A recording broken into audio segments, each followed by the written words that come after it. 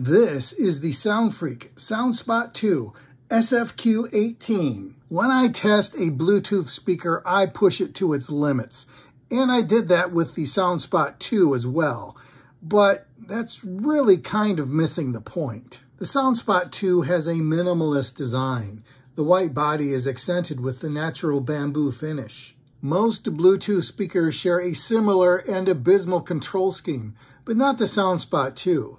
The controls for the SoundSpot 2 are easily identified and intuitive. The front of the speaker is completely occupied by the full-range driver.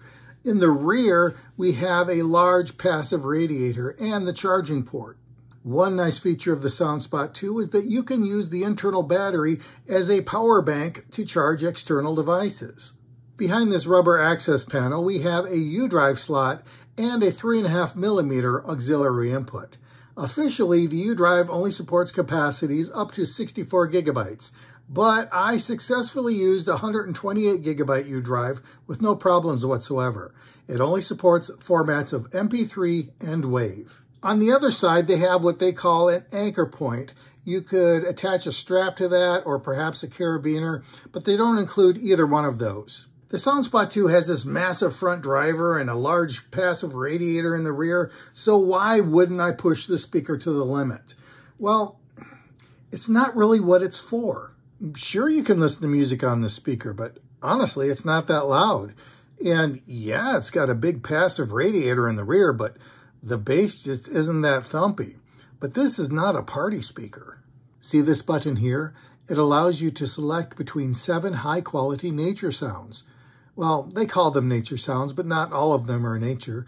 You have like birds and forest and ocean and wind, but then they have other non-naturey things like urban and bells and chimes. But the one sound they don't have that I would really have liked is a crackling fire. Or, babbling brook is another one that I enjoy. But those are not on here, but the ones that are on here are very good.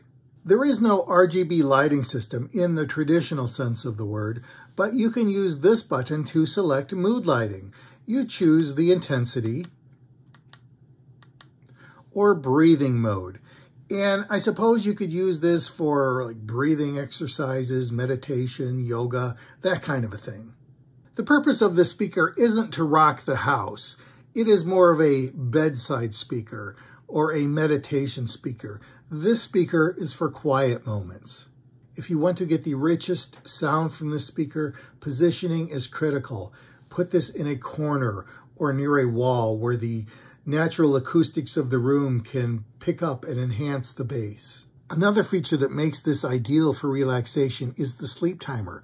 You access it through this moon button and you can choose between 30, 60, and 120 minutes. They say you can expect 10 hours of playback on the battery.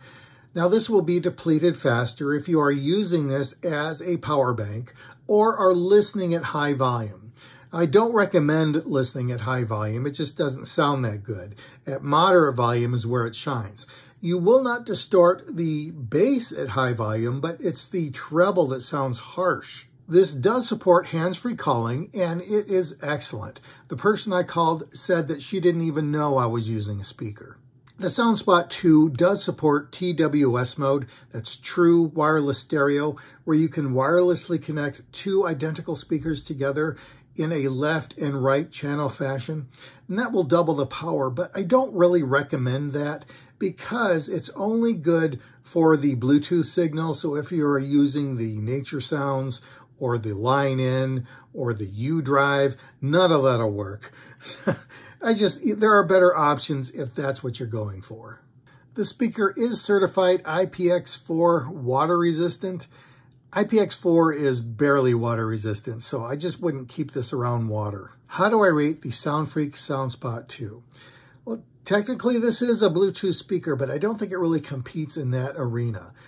I see this competing more in the arena of sound machines, relaxation devices, and this does have the finest sound effects for a sound machine I have ever heard. So in that category, and that category alone, I give this a 5 out of 5 star rating. If you need this as a Bluetooth speaker, I would just look elsewhere. There are better options for Bluetooth speakers. But for sound machines, yeah, this is the machine for you.